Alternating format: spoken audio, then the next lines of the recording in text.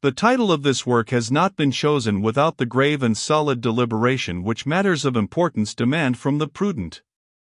Even its first, or general denomination, was the result of no common research or selection, although, according to the example of my predecessors, I had only to seize upon the most sounding and euphonic surname that English history or topography affords, and elected at once as the title of my work and the name of my hero. But, alas!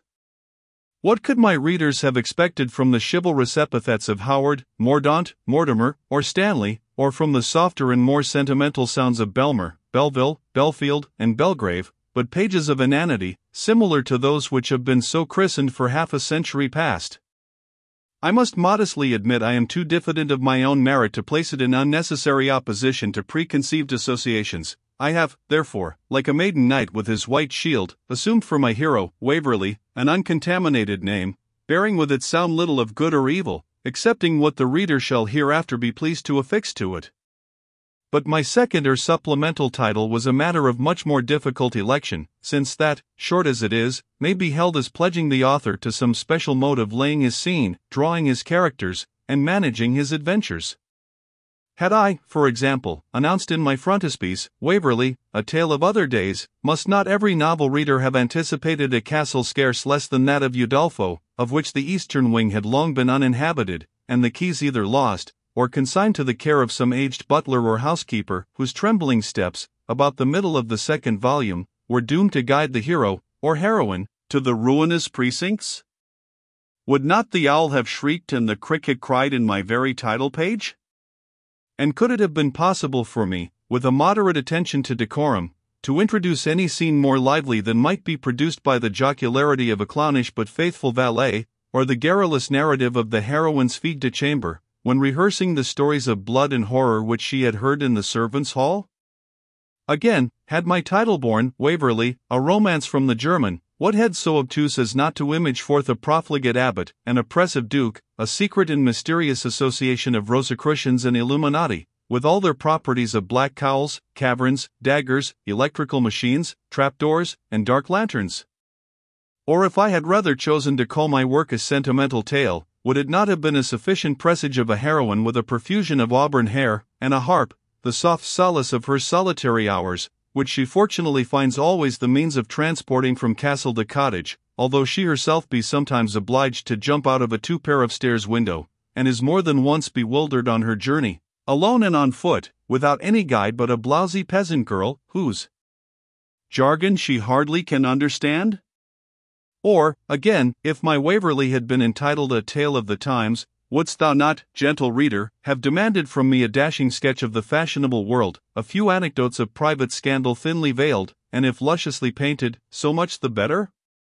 A heroine from Grosvenor Square, and a hero from the Barouche Club or the Four in Hand, with a set of subordinate characters from the elegantes of Queen and Street East, or the dashing heroes of the Bow Street office? I could proceed in proving the importance of a title page, and displaying at the same time my own intimate knowledge of the particular ingredients necessary to the composition of romances and novels of various descriptions, but it is enough, and I scorn to tyrannize longer over the impatience of my reader, who is doubtless already anxious to know the choice made by an author so profoundly versed in the different branches of his art. By fixing, then, the date of my story 60 years before this present November 1st, 1805, I would have my readers understand that they will meet in the following pages neither a romance of chivalry nor a tale of modern manners, that my hero will neither have iron on his shoulders, as of yore, nor on the heels of his boots, as is the present fashion of Bond Street, and that my damsels will neither be clothed in purple and in pall, like the Lady Alice of an old ballad, nor reduced to the primitive nakedness of a modern fashionable at a rout. From this my choice of an era the understanding critic may farther presage that the object of my tale is more a description of men than manners.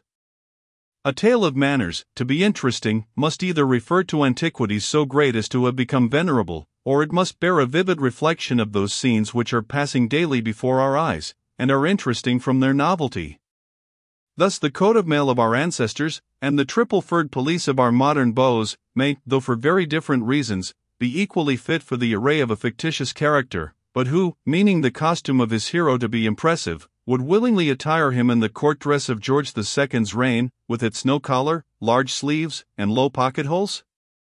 The same may be urged, with equal truth, of the Gothic hall, which, with its darkened and tinted windows, its elevated and gloomy roof, and massive oaken table garnished with boar's head and rosemary, pheasants and peacocks, cranes and cygnets, has an excellent effect in fictitious description.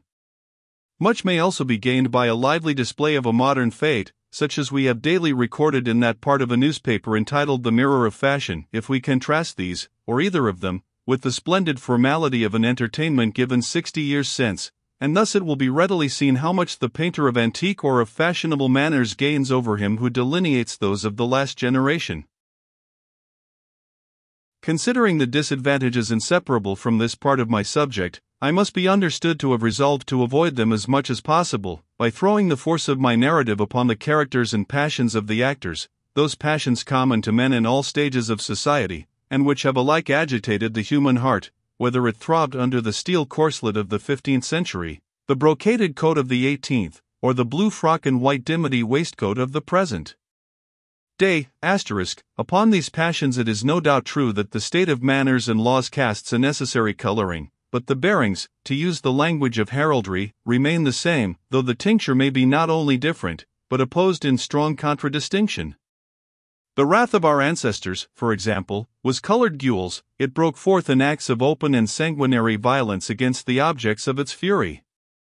Our malignant feelings, which must seek gratification through more indirect channels, and undermine the obstacles which they cannot openly bear down, may be rather said to be tinctured sable. But the deep ruling impulse is the same in both cases, and the proud peer, who can now only ruin his neighbor according to law, by protracted suits, is the genuine descendant of the baron who wrapped the castle of his competitor in flames, and knocked him on the head as he endeavored to escape from the conflagration. It is from the great book of nature, the same through 1,000 editions, whether of black letter, or wire-wove and hot-pressed, that I have venturously essayed to read a chapter to the public. Some favorable opportunities of contrast have been afforded me by the state of society in the northern part of the island at the period of my history, and may serve at once to vary and to illustrate the moral lessons, which I would willingly consider as the most important part of my plan, although I am sensible how short these will fall of their aim if I shall be found unable to mix them with amusement, a task not quite so easy in this critical generation as it was 60 years since. Alas! That attire, respectable and gentlemanlike in 1805, or thereabouts, is now as antiquated as the author of Waverley has himself become since that period. The reader of fashion will please to fill up the costume with an embroidered waistcoat of purple velvet or silk, and a coat of whatever color he pleases.